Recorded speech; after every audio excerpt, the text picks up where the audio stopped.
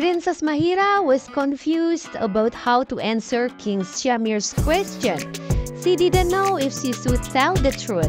She said, "I already told this story to Anaya, uncle." King Shamir smiled and said, "My dear child, Anaya is your best friend, but she is your age. Adults have more experience in life. They can understand your feelings better and give you wise advice. I can see something troubling you in your eyes. Tell me how I can help you." Princess Mahira said, "I met someone from Kristaland, uncle.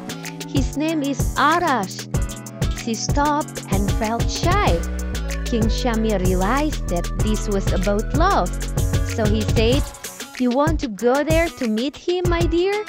King Shamir said, "Are you sure that he is from Kristaland?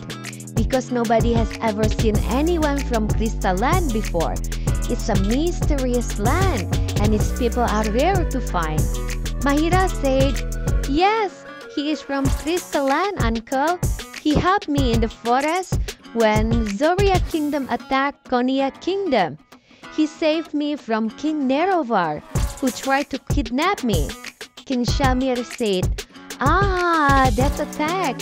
Yes, your father, King Danial, has told me about it, but he didn't mention anything about the guy from Kristaland."